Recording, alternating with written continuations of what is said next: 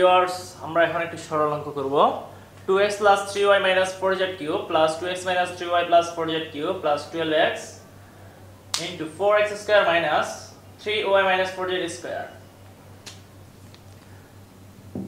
2x plus 3y minus 4z cube 2x minus 3y plus 4z cube plus 12x into 4x square minus 3y minus 4z square.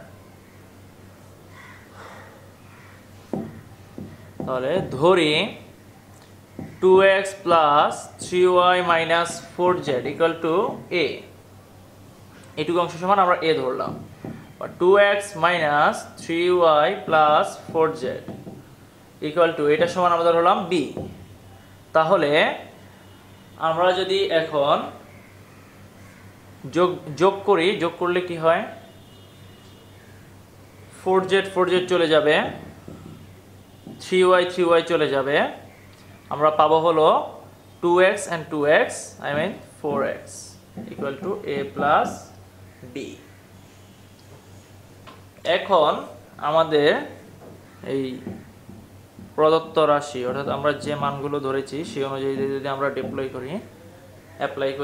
Apply করলে কি হবে, 2x plus 3y minus 4z সমান আমরা ধরেছি a, তাহলে এটা হলো a cube. 2x minus 3y plus 4z সমান ধরেছি আমরা b, তাহলে এটা হলো b কিউব প্লাস আমাদের 12x টাকে আমরা ভেঙে লিখতে পারি 3 into 4x, এবং আমাদের ভিতরে যে অংশটা আছে 4x square minus 3y minus 4z square, আমরা এটাকে a ধরতে পারি এবং এটাকে b ধরতে পারি। তাহলে আমরা এটার ক্ষেত্রে এইভাবে লিখতে পারি a square minus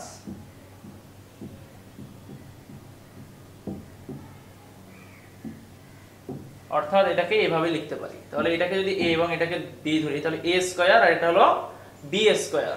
a square minus b স্কয়ারের সূত্র অনুযায়ী আমরা জানি যে a plus b into a minus b। তাহলে আমরা a plus b into a minus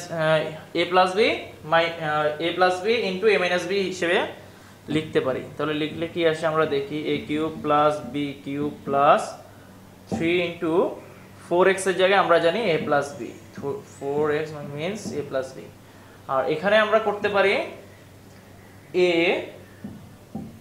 plus b plus করলে 3y minus 4z, চিহ্নের কোনো চেঞ্জ হবে না। আর আরেকটা হবে হলো a minus b, তাহলে a মাইনাস, যেহেতু মাইনাস আছে প্লাসে মাইনাসে মাইনাস 3y মাইনাসে মাইনাসে প্লাস 4z, তাহলে এরভাবে লিখতে পারি। তাহলে আমরা এখানে লিখতে পারি a cube plus b cube plus 3 into a plus b into 2x plus 3y minus 4z সমান আমরা ধরেছিলাম a, R 2x minus 3y plus 4z সমান আমরা ধরেছিলাম b। তাহলে এটাকে আমরা সাজিয়ে লিখতে পারি 3ab, তাহলে পরের a bটা আমরা কেটে দিলাম। তাহলে আমরা জানি যে a plus b হোল কিউবের সূত্র হলো a cube plus 3a square b plus 3ab square plus b cube, এবং এখান থেকে আমরা আরেকটা সূত্র পেয়েছিলাম a cube plus b cube plus এখানে 3ab কমন নিলে থাকবে হলো a plus b। আমাদের এখানে সেই সূত্রটাই এসে গেছে, তাহলে আমরা এখানে লিখতে পারি a plus b whole cube, a plus b whole cube. তাহলে a plus b whole cube কে আমরা লিখতে পারি, a plus b এর মান ছিল 4x, তাহলে আমরা এখানে লিখতে পারি 4x কিউব, আর 4x cube means 4 cube means 64x cube. তাহলে এইভাবে এই অঙ্কটিতে সরল করলে আমরা 64x কিউব পাবো।